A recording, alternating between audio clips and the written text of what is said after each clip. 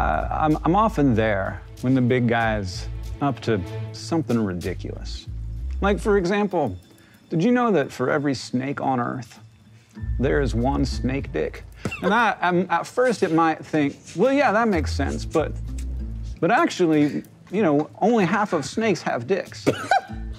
And that means that every snake that has a dick has two dicks. And that's a true fact about our world.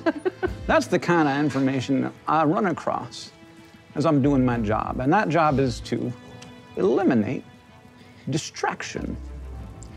And you seem like distractions. So, would you like to turn around and go the other way?